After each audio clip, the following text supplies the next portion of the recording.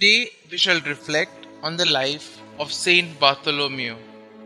St Bartholomew, whose name means son of Ptolemy or Ptolemy, is commonly identified with Nathanael, the Israelite without keel, whom St Philip introduced to our Lord.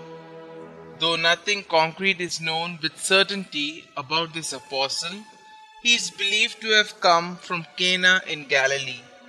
To him goes the credit of being the first to recognize Jesus for who he was, declaring, "Rabbi, you are the Son of God, you are the King of Israel." He preached the faith in Arabia.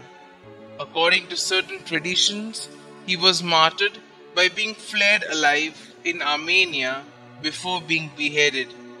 When Pantanius, the teacher of Origen, was a missionary in India in the 2nd century, he was informed that Bartholomew had been there before him and had presented the Gospel of St. Matthew in Hebrew, which the Indian Church treasured.